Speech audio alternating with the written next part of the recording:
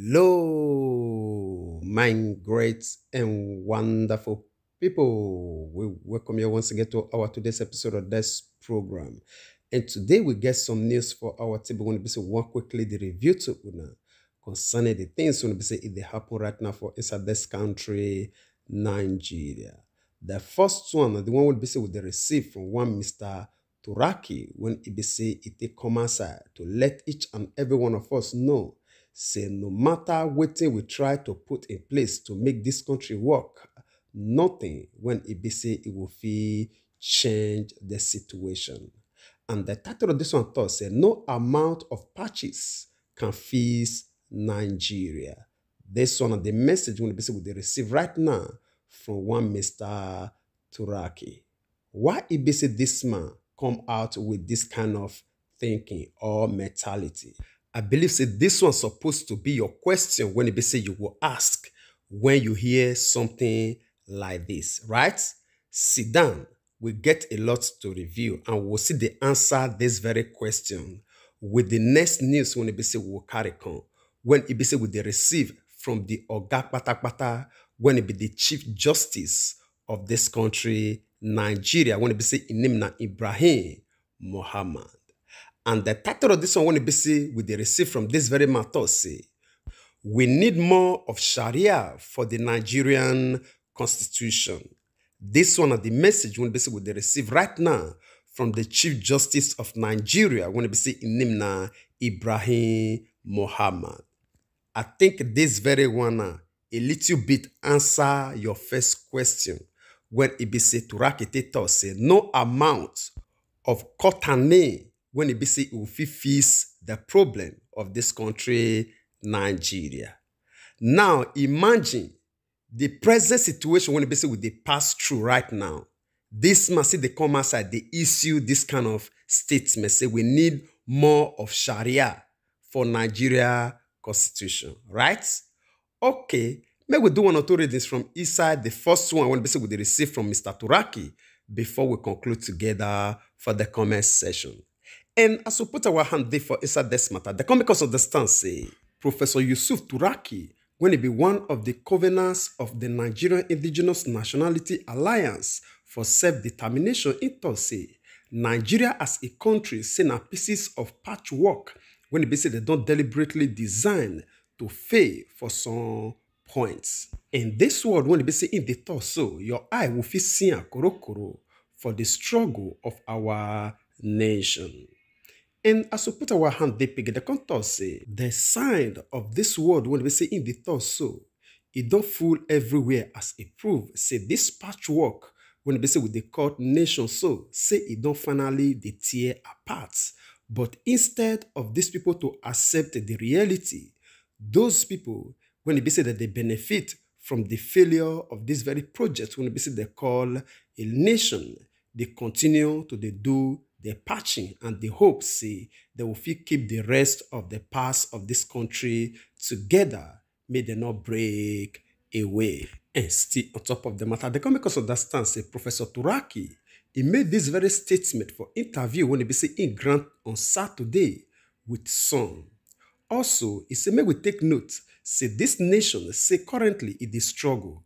And the historical foundation, according to Ram, say the layer by empire builders or waiting it will call social reformers. And he can tell say, why it be say we not fit ask ourselves this question, why this country, Nigeria, not fit remain for peace. Now they don't stretch on to the point when it be say it won't break into pieces. Despite many years of nationhood, it does say this one now the question when it be say we're supposed to ask ourselves right now, most especially those people when it be say they don't reach 70 years. May they also evolve themselves for serious research concerning this country, Nigeria. And waiting in don't discover for your own self concerning what they happen to us as a nation today, say na historical foundation. When it be say they don't lay by empire builders or waiting it will call social reformers. And it don't also trace some back to his own self to waiting it will call history. And to get better understanding to waiting those people when it be say in call colonialists, due to this country, Nigeria, he undergo a very serious studies on how the British they set up this very social, political, social order of northern Nigeria and also Nigeria itself. And again, in one may we still take our eye look the something when we say in call long-term consequences of wetin British do to this country, especially to the Muslims and also non-Muslim northern Nigeria. When it be say they get power, not be only for the north, but also for the entire country, Nigeria. As we dey speak further, he also talk say the chaos when e be say e dey happen now, the conflicts, the lack of direction, and also all the problems when we say e dey happen for inside this country when e be say we all dey face right now, say na something when e be say e get e own roots upon the foundation when e be say the British colonial master lay upon this country, Nigeria. But people, they're not surprised and they're not they ask question about wetin dey happen today. Why it be say we get all this problem of religious conflicts and also crisis for the northern Nigeria as well as other part of this country, Nigeria? This one of the questions when it be say we all supposed to dey ask ourselves. Although a lot of people they give answers to these issues when it be say we get, but their answers not they go deep down to the foundation when it be say they lay by the colonial master. Usually the solution or the answers when it be say Nigerians they give, they know they address the foundation issue. How it be say they set up Nigerians against each other by the colonial system. And again, whether this faulty foundation, whether they will feel correct am. As you don't already know, say, some people or group of persons, they benefit from all the problems when it be say you and I, they face. And he can talk say, yes, according to your own research, say, may we look at the solution. The solution say, if it be say Nigerians, that they willing to go back and also address the foundation issues. This one a threat to Nigerian states. Understand that very word. If we truly say, we say, may we go back to the roots, say, may we address the issue, come from the roots, it go threaten Nigeria states. And for your own research, through your own life, when it be say it don't do, it don't also prove, say, the solution on how it be say we fit address the issue, say it go affect Nigeria as a country. I believe say each and every one of us understand this very statement when it be say this man made. Remember, say this man a professor. And not be say na only professor.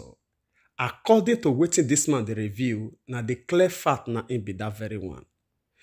They said, if you say you want address issue, first of all, find out the root cause of that very issue. And from that point, now you will feel minister any solution when it be say you get, when it be say it will give you results. But today, you want to tell me say the federal government of Nigeria don't know our root cause. Then no. The truth of the matter be say, if truly say they open up, say may we really go to that root cause, may we go address the issue from there so that each and every one of us will get peace. Definitely, it will shake this country, Nigeria, into pieces. Yes, and now that one that they fight against. Now, the reason why ABC, they want anybody go to the constitution of this country, Nigeria, because every of our problems start from that pieces of paper when they call constitution. If we say may we really address the issue of Nigeria, we'll first of all address the constitution. When it say if they bind each and every one of us together. And from there, now there you will see understand where the authority of the British, although they thought say they don't give us freedom. Now there you will see understand, say even as we dey talk now, say now the British, now they still they rule the people when they rule us, which is this Fulani Caliphate. This Hausa Fulanis. Now the reason why it be said they will do everything to support these people. If you go deep to the constitution, you will find out all this issue. If truly say we want to do away with the problem of this country, first of all, we have to do away with the constitution. and bring back another constitution when it be say, yes, each and every one of us will understand where it starts from and where it ends. If we say, may we really go deep, not let us surprise you, say, a lot of things will come out outside of this constitution when we say with the talk so, where even our president no fit explain. Where even our Senate president no fit explain. Those people when they call themselves lawmakers, they no go fit explain. They no get explanation to those things. How it function, how it work. They no fit explain it. But they see and say it dey in place. Only thing when it be say they will fit do now to obey and follow on the way when it be say it dey. How to shift on, how to change on, how to amend on, they no fit. But they see and say it dey in place, and they know say na that thing na it be our problem. You understand? So tell me something like that when they say you call yourself, say now you get this house, and you no fit get key to access that very house. Tell me, what can give you the ownership of that very house? The truth of the whole matter not pass be say, even as all of us today with the claim say this country, Nigeria, na our own. This country not be our own. We just dey stay here. If we understand that very word, it would be very much better. We just dey stay here.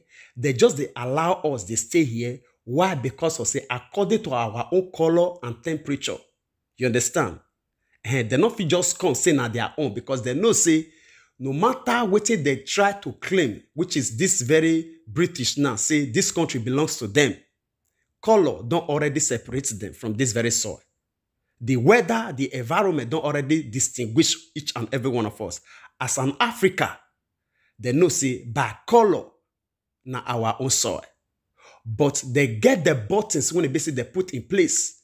When even for their own ground, for British, they deregulate this country even up to today. After 60 years of independence. If you like or agree with us, if you don't like or not agree with us, it not change anything. But that one ain't be the truth.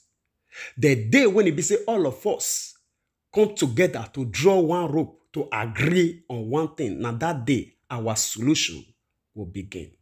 And the British, they understand this very issue. Now the reason why it be say they set us against ourselves, just as you hear this professor talk right now. From the foundation, they set us against ourselves. The Muslim against Christian, the Northerner against the Easterners against the Westerners. Now the problem, the conflict, when it be say all of us, they face today now ain't be this. Because the day when it be say we come with unity, united mind, definitely we will break the backbone of this British colonial master. Now that day, the slave trade will end. Up till now, we still dey under slave master. Whether you like them or agree, as we talked earlier, whether you not like or not agree. Now, so we'll talk and reach concerning this matter, even as we move down to another news. And moving on again, we also get this very one when we say with the receive when it concerns the Chief Justice of this country, Nigeria, when we say in name na Ibrahim Muhammad. It come outside now, they make us understand, say, for Nigerian constitution, say we need more Sharia law. You see, people always talk and say, wahala not they finish. For this season, just for waiting to happen now. Now, let us say, may we forget the one of 5 years ago or 10 years ago. Last week and last 2 weeks, for waiting just to happen for inside this country now. It's suppose somebody when be say he says they in own head. And not be only that one, he called himself the Chief Justice of Nigeria to come outside to make this kind of statement. He suppose. If at all, say now person make this statement, he's supposed to be the Chief Justice of Nigeria. You want to add more Sharia law to kill more Nigerians, to kill more Christians, abi, to tame more Christians, right? The Sharia laws, when they say you don't get, when you don't already put in place, when it don't make this country burn now, even as they talk now, this country stand with one leg. It stand with one leg. You see, they come outside, they let the public know, say, you still need more Sharia law. Then which of the Sharia law, when they say never dey in place for you, for your satisfaction, when they say you want put in place now, when you want introduce? Tanko Mohammed, will they ask you this question? Ibrahim Mohammed, I be anything when you say you call yourself. Eh? You'll be Chief Justice of Nigeria. No need to write am. Just go ahead, add down Jenna. You'll be Chief Justice now, right? Moreover, you get the power, you get the position, and also get the backup of the federal government of Nigeria and also the Senate. She Lawan dey there. He say anything when the BC una bring come, he will approve am. Whether loan o, whether law, whether Sharia, he will approve am. Now so it don't already they approve am they come. Make una just join una hands together to add and join. And one thing when be say we want assure una, all these things when be say una they do na collective efforts to make sure say una hasten the collapse of this country, Nigeria. And whether una like am or not, this country will definitely collapse for una head. Yes, the time will come. And now una will use una hand to draw that final rope when it be say it will finally break this country into pieces. We dey wait for that very day. Now so we'll talk and reach concerning this matter. All right, my great and wonderful people, we'll leave una make una share una opinion with us in the comment section. And before then, we want you this medium to really appreciate each and every one of you when you be say stay with us up to this moment. God Almighty will bless you. Your effort towards us for the channel will not take for granted at all. We really appreciate you. I beg me not forget to help us share this very one so that we still reach our brothers and sisters all over the world, because we believe on what they say information and power. And as we do so, God Almighty will bless you. We would like to draw the conclusion of this program here. We will see you again when we see you. Remember, we love you all. Bye-bye.